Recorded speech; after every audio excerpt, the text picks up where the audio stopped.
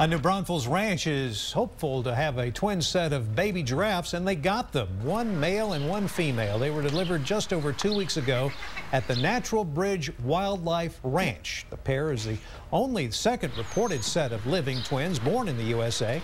Ranch management says both calves are thriving now, but to ensure their health, interaction with the giraffes and humans, well, it'll be limited for a while. Always one of my favorite animals at the zoo. Absolutely. Aren't they perfect? The coloring, and then I always thought they had two little bows on top of their heads, whatever those are. When can we go down and see them? Sometime soon, maybe? Hopefully soon. Oh, look at that. Snack time.